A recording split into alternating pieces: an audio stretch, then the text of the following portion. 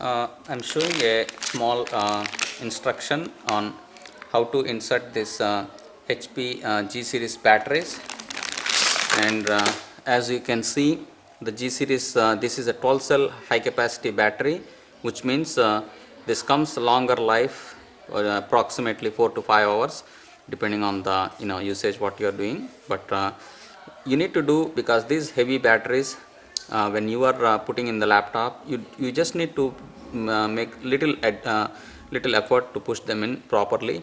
I will show you how this is doing, and I will show you a couple of different ways. When you put this battery in, most of the time it puts with little effort it snaps in properly.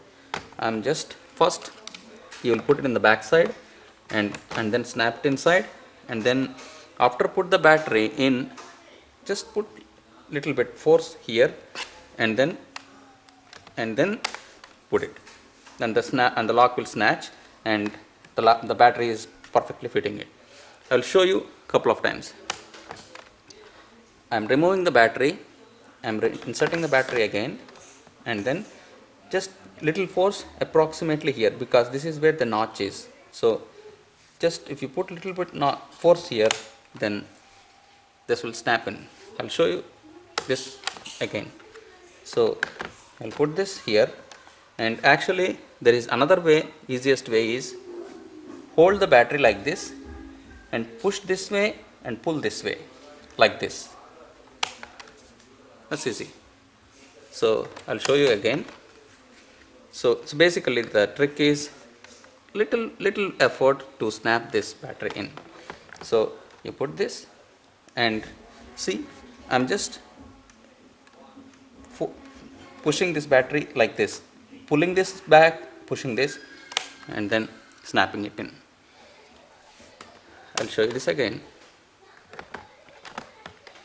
Okay, and push little bit, and like that. That's one way. Or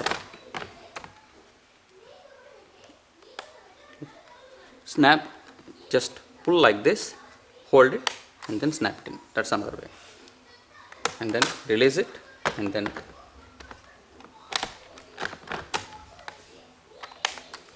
so you can try that and see.